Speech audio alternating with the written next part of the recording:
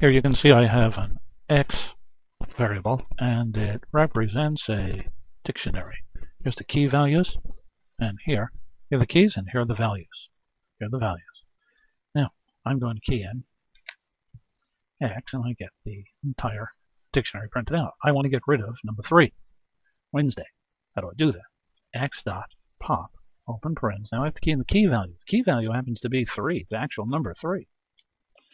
And it's now gone. If I key in X, comes up Monday and Tuesday. I'm now going to make another one, Y equals, open curlies, and it's going to be single quote, Monday, colon, single quote, lunes, comma, and Tuesday,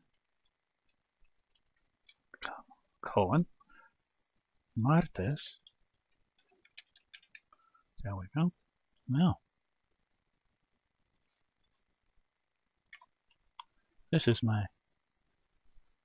mapping English words, days of the week, to Spanish words, days of the week. I'm only doing 2 of them because I'm running out of room. So, what do we do? I want to get rid of Tuesday. So what do I do? If I key in y.pop, I have to key in the key value. But the key value this time for Tuesday martes is Tuesday, T-U-E, not the element number 2. So now I key in. Well, watch what happens if I try and key in 2.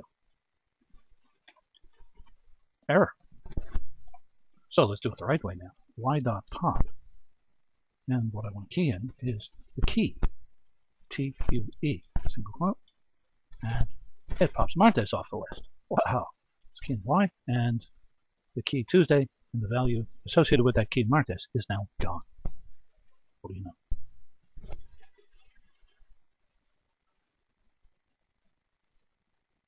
Well, that's it for now. I don't want to put too much in there because I have a program I'm going to do next, and we'll keep this short. So, this is George Bull saying bye-bye.